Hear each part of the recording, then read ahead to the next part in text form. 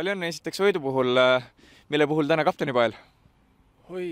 Aitäh esiteks ja eks me siin kuid on trenni teinud ja eks tulin ise ka nüüd siia meeskonda alles uuena ja eks treener otsustas, et oli siuke ja täna või eile juba, kui me siin enne trenni tegime väikse koosoleku ja siis ütles mulle, et täna saad kapten ja kõik, muud midagi.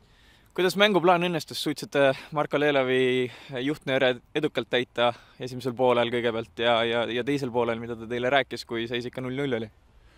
Ma ei tea, kas esimesel poolel suutsime, aga õnneks väravat ei loetud, ei tulnud väravat ka ja teisel poolel hakkas nagu mäng natuke rohkem liikuma ja söödud käima ja saime oma penalti, ma ei tea, kas oli penalti, just kohtunik nägi paremini, aga õnneks üks värav tuli ära ja siis juba hakkas mäng jooksma sujumalt.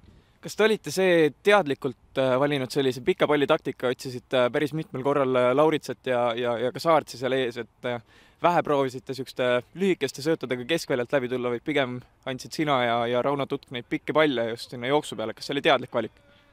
Alguses jah, sellepärast, et Rakvere suutis keskelt need lühikesed tsoonid suht hästi kinni panna ja kuna ainult taktika sel hetkel olnud pikk pall ja paar korda siis õnnestus, aga mida rohkem edasi mäng, siis hakkasime lühikest mängima ja mäng hakkas hästi läbi minema.